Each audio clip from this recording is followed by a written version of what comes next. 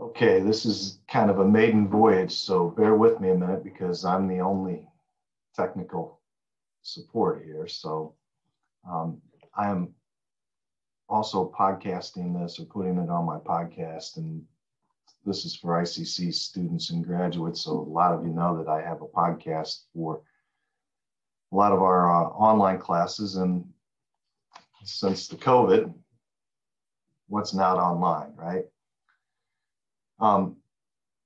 One of the things that has been really, bothering me, weighing heavy on my heart, is that I don't get to see my students. Now, there are many reasons why that's important. There's many reasons why not seeing my students weighs heavy on my heart. One of which is just the general opportunity to mentor, to facilitate, to advise. In the college setting, we always talk about advising, and we tend to think of that as being something that happens when you're put into a class, you're exploring your career, and it's something that's done by a general counselor or somebody in the advisement office. And those people do a tremendous job, and we need them, and they fill a role. But in the career education areas especially, and in a lot of the programs when people are deciding on a major, it's important to have input from those individuals who come from that career, who have that expertise in those career fields. And one of the things that we do as professors and educators and program coordinators is we share our experiences, and not only share our experiences, but in my case in particular, I like to bring in, whenever possible, the advice and the input of our graduates. We have programs in my area, we call it the public services area. So it's paralegal, law enforcement, criminal justice, and 911 dispatch when those classes are able to run. In the past, we've had private security, we've had fire science has been a part of our area, public services, people that go out to serve the public in law, and I prefer to say justice as opposed to criminal justice. I'm kind of moving away from that criminal justice tag. I think that our goal and my lifetime, and my goal from every oath that I ever took, taken several different oaths to essentially uphold the Constitution of the United States, the laws of the United States, often the laws of Illinois as well. My goal is never to pursue criminal justice. It's to pursue justice, justice. And so I tend to talk about things in terms of law and justice. Those are the students I serve, those are the graduates I serve, those are the programs, the stakeholders, the employers that I try to serve. Now, one of the things that comes up is, in the normal phase, conversations with students on a regular basis.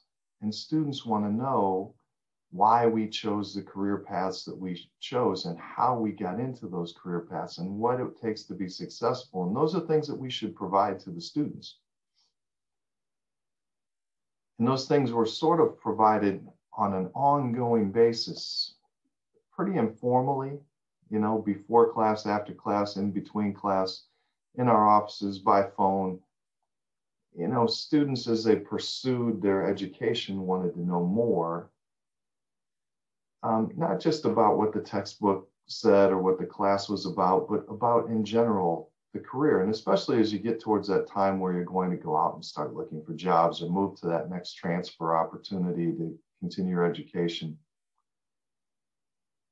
In my almost 25 years of doing this, I've had lots of those conversations.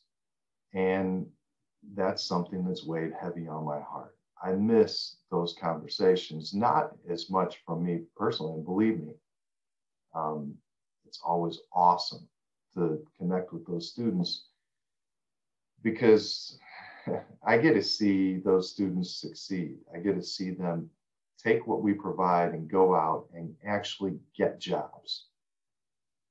And then they stay in contact long after they've had those jobs.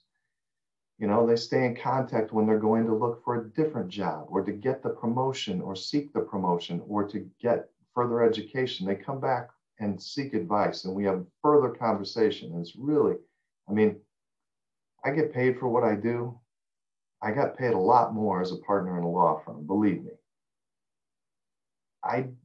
One of the joys of and one of the benefits, and probably almost everybody I know who teaches at Illinois Central College would tell you, we're not here for the money. It's nice that we get paid, and we hope to be paid a fair and decent wage, but we chose to be here to see people succeed. And it is, you know, I can tell you for almost 25 years of people, right? Some of my graduates have retired now, or moved on to second careers after retirement, after they're pension eligible. So it's really something that, you know, selfishly, it's something that I get something from. But I get that something because I get to see you succeed. I get to see my graduates, my students succeed. So I decided I'm going to start a series of interviews. And I'm not sure where this is going to go. I'm not sure essentially, you know, if it's going to be local. I hope it's going to be beyond local, because we have graduates really all over the world. We have graduates in every alphabet soup federal agency you can think of. We have graduates working in the continental United States and outside the United States. We have graduates working in all different states, and that's including, you know, graduates in the paralegal areas. A lot of our graduates have gone on to be lawyers. That includes lawyers, and that includes people in all walks of life in the more traditional law enforcement corrections areas. So I hope to do this as a series and reach out to some of those people. I have some ideas of people in mind, you know, ideas of people I want to start this with, and hopefully that snowballs. But if you're watching this and you are one of those people, a graduate or a former student who's now out there working in the field, and you want to participate, then, you know, let me know. I haven't quite figured out how I'm going to record this podcast wise. It may just be video, but for this one, I wanted to put it also on the podcast because this one's going to be a little closer to home. To start things off, I'm going to essentially interview myself. I'm going to answer the questions. It really breaks down to 4 different things that I'm going to ask the people that I'll interview. And so that should be about you know, from you, we'll see how it goes, but you know, I'm thinking like a 30, 40 minute tops conversation, although some of my, you know, colleagues, and every time somebody graduates, I tell them, you know, you were my student, now we're colleagues in law and justice. So depends on how talkative they are and how much they want to share, and you know, where it goes. But I'm going to ask any of those individuals about their background, their motivation for gravitating towards that career path, wherever they ended up now. And some of them started at one place and moved to other things, but are still somehow in law and justice. I'm going to ask them why they stayed in it. You know, you see turnover, and people get in and then they decide this isn't for them, and that's okay, because we want people that want to be in it. But what caused you to stay in it? Because these are people that stayed in it. Of course, ask about any advice and wisdom they have for anyone seeking to enter into that particular career. And in all these careers, there's one consistent expectation. There's something that, you know, we always push, and that's character. And there's a commitment to the development of and the growth in character. And it's career long, it's lifelong, it's commitment. It's a commitment. I'll break that down a little bit when I answer, but and then finally, a discussion about current topics and developments related to the career. And there could be current things going on. Obviously, this is 2020, fall of 2020 when I'm recording this. And, I taught our version of constitutional law over the summer, which was a very hard summer. My students look like our community, and it just, a lot of things they were dealing with. It was a hard summer. COVID aside, it was a hard summer to teach police procedure, criminal procedure, constitutional law. But it was an even harder summer for many of my students to get their minds around what was going on in the United States, and especially those who are students of color looking into policing or law enforcement as a career choice. So just as an example. So let me start this off. My background and motivation for gravitating towards this career path. I stumbled on it. I stumbled on it. I always did well in government classes. I loved history classes.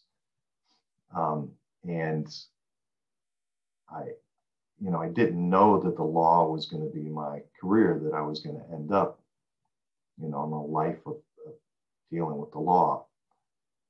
In fact, like many of the people, I was on the Fire and Police Commission and the vice chair of the Fire and Police Commission for a while, and participated in the hiring and the promotions and discipline, et cetera, of police and fire, sworn personnel. And,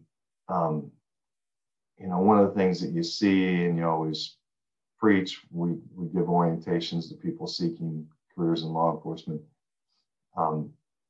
We all have our backgrounds. We're all crazy, maybe in our teen years, or maybe a little crazy. Maybe I was a little crazier than you. But at some point, you flip the switch.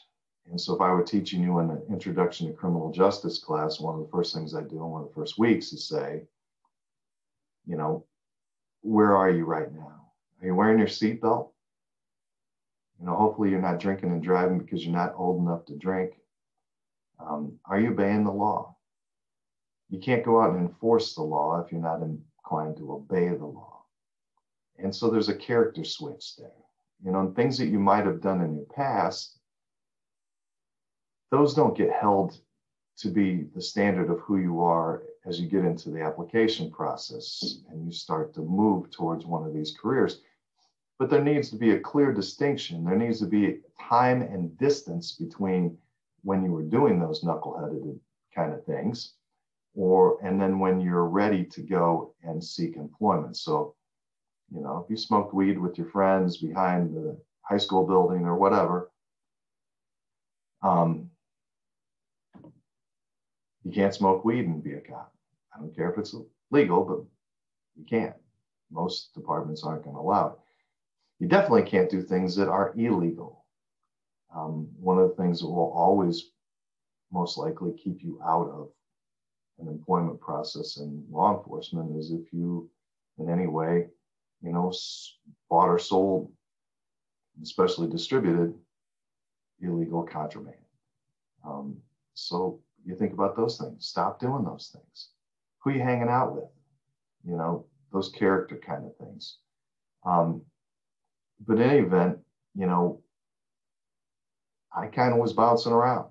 I played basketball at ICC. I had a few different majors.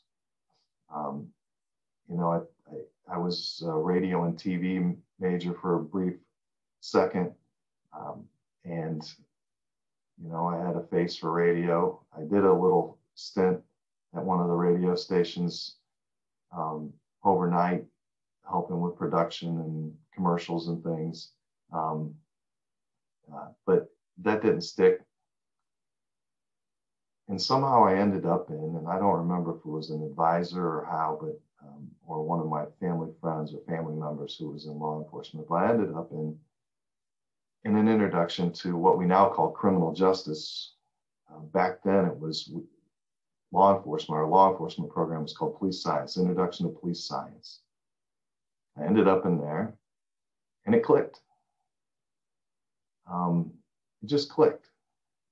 I enjoyed the law. I enjoyed studying the law. I enjoyed how the law set parameters that I could understand, not for how we enforce or ticket or arrest, but how we help people in society have a peaceful life. That clicked with me. And it's been sort of my, my guidepost and my direction ever since. I just happened on it, and it clicked with me. Doc Wright, Roy Wright, was the founder of all of our public service programs. Doc was a lawyer, but had been a police officer. He was a police officer, went to law school. And Doc became my mentor. He helped me figure things out, and he, really facilitated my interest, but more facilitated essentially my career path. Not in a pushy, or he didn't funnel me there by any means, but he definitely helped me anytime I needed advice, anytime I needed to bounce off choices. He was there. And then eventually, obviously, I ended up here back at Illinois Central College, where when he was heading towards retirement, there was a slot that opened up, and it wasn't what I was looking to do at the time, but it definitely is something I've never regretted. I started out at a degree in police science from Illinois Central College. I was pushed, and I'm glad I was, towards continue my education. The natural fit was Bradley University, which had an administration of criminal justice degree. I went to Bradley, but Bradley, where I got some grants and scholarship money at Illinois Central College, I didn't get a whole lot at Bradley at the time, and Bradley's tuition was about 10 times as much. And so I worked multiple jobs, and one of the jobs that opened up, I actually headed to Bradley because I was hoping to walk on in basketball, but Peorians, you remember Dick Versace was fired in the middle of the summer.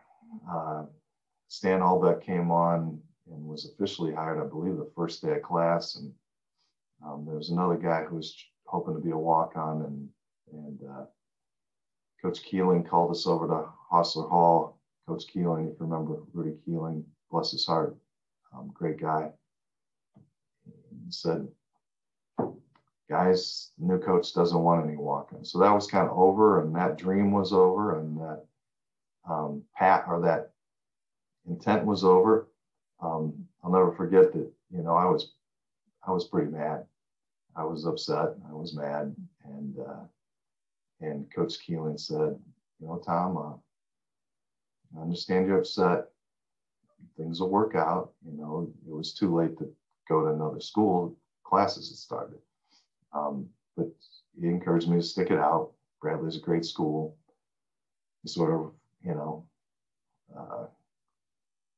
helped me realize that, I wasn't ever going to do more than be a practice player. And he helped direct me towards, coaching eventually. But he said, I'm out of a job. And he was out of a job, and he had a mortgage and kids. So he put it in perspective. But anyway, as luck would have it, when I was an ICC student, I was a cadet in the public safety department. That's now what we call campus police. And Bob Walker, the chief, who was a former Peoria Police Department officer, Chief Walker and I always got along, and I ran into him, and he heard about my plight or my change in direction, and he said, when are you going to be 21?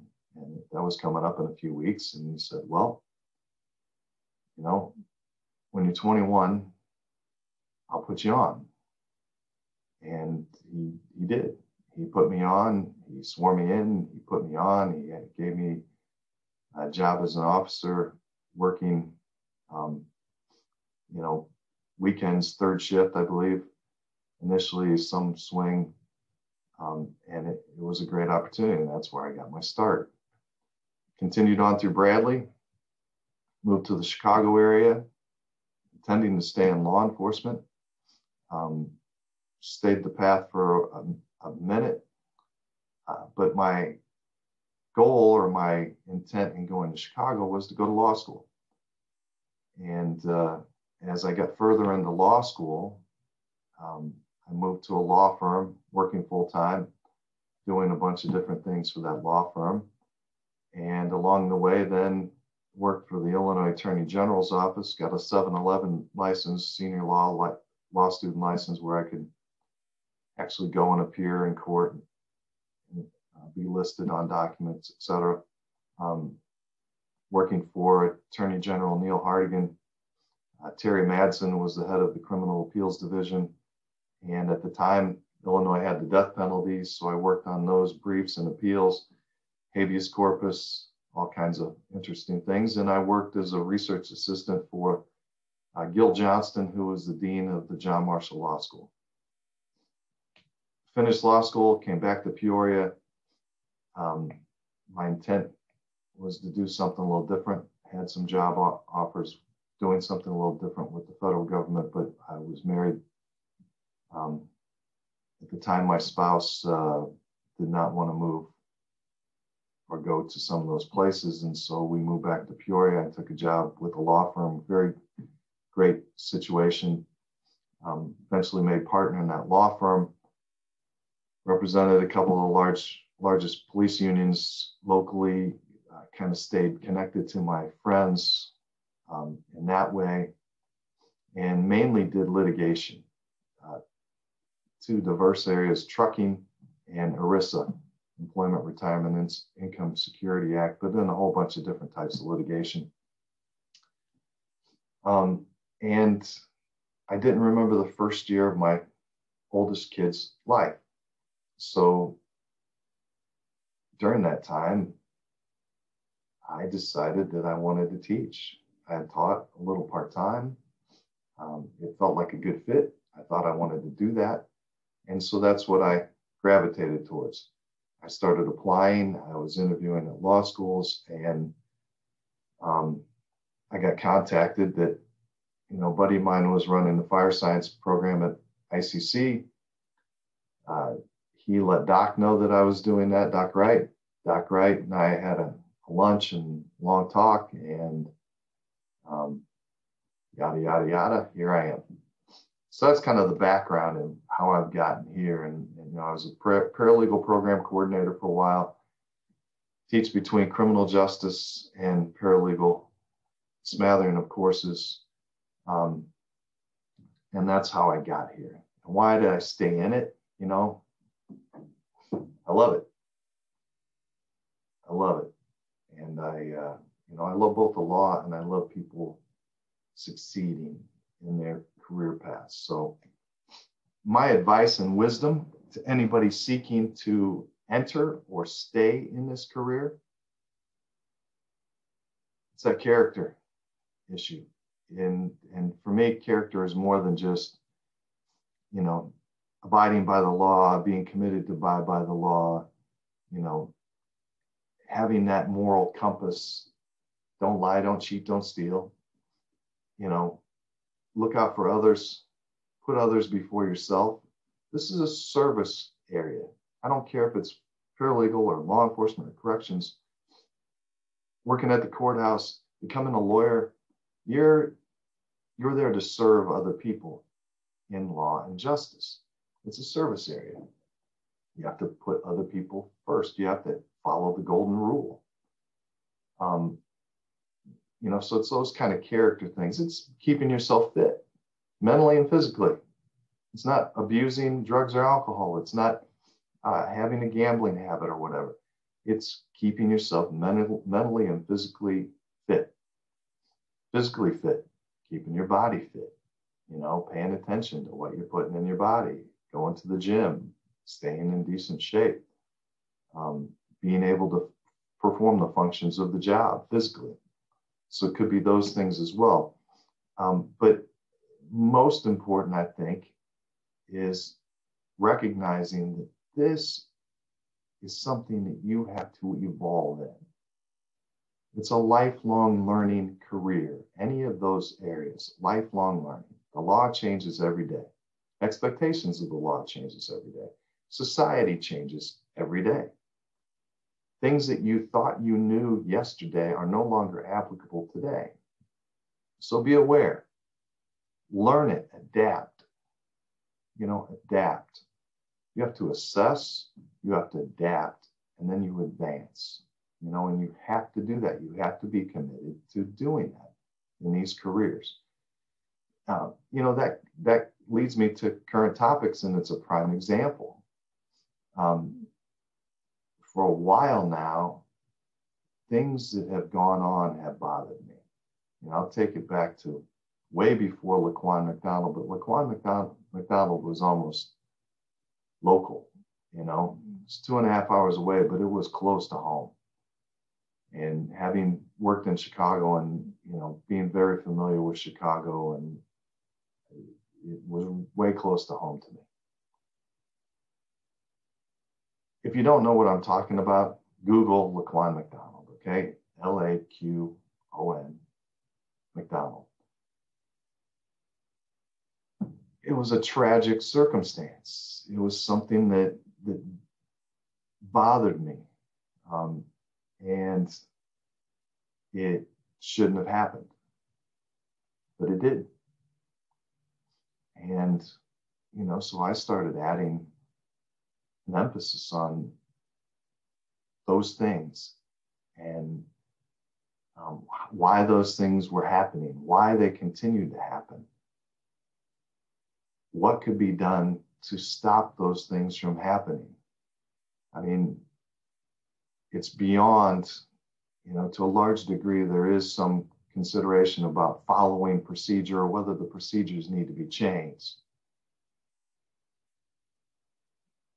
But after this summer, I think that we got to stop walking around the primary issue, which is systemic racism. Systemic racism in this country. It's not seeing people as you should see them. It's not seeing everyone as equal. It's not seeing, you should go out in any of these careers, you should see the person in front of you, whether that person is the victim, the suspect, or whoever. You should see them as you see yourself. You should, they should be, in your eyes, no different, regardless of their race, their creed, their religion, their status in life, no different. You can't work in these career fields and treat anyone different based on those things. And if you do that, you should be okay. But we have a problem. And that's one of the things I've been working on for myself, recognizing and trying to advance myself to be better. But especially my students, because I don't want one of my students to end up in one of these scenarios, on either end. So it's something I've been working on, two ways I've been working on it is just reading, educating myself.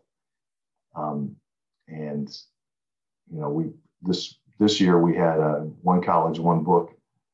The One College, One Book was Trevor Noah's Born a Crime. If you want a good read that sort of gets into the surface of systemic racism, it gets below the surface, I should say, read that book. I listened to it on Audible because it was Trevor Noah narrating it. but it does a good job. Another is Isabel Wilkerson's Cast, C-A-S-T-E. That is not an easy read. It is not an enjoyable read. It will tweak you. It will make you think, and it won't make you think about things that are pleasant. But that's okay, because the only way we get to the point where we can, shed some of those things, or recognize, address, and shed some of those things that may cause us to act inappropriately, and see things in a way that we shouldn't see them, is by addressing those issues head on. So I would recommend those things, but I think that's that's the primary concern of mine right now regarding all these careers. It's something we need to address as a country, and it's something we need to definitely address head on, in law enforcement and corrections and paralegal, as lawyers, as judges, in the system, the judicial system, the justice system, in the law. So that's one of the things that I see as a current topic, and the most important topic, in my opinion, at this moment in time. I went a little longer than I anticipated, and I'm hoping this all worked. If it did, I hope you found use of it, and I hope you'll check out the series. I'm going to hopefully get others to participate by using this video. Now, I may scare them away, maybe like taking my photo and putting it in the basement to keep the mice away. But I'm hoping that they will watch this and then say, Tom, I'd be happy to participate. And again, I think it's one of the most important things that we can do. We can help each other. We can pull each other up. We can help students understand some of the most important things for their ability to serve others in these careers, and the way to become successful in getting into and staying in and then leaving the career better than we found it. Stay safe. Stay healthy. Thanks for watching.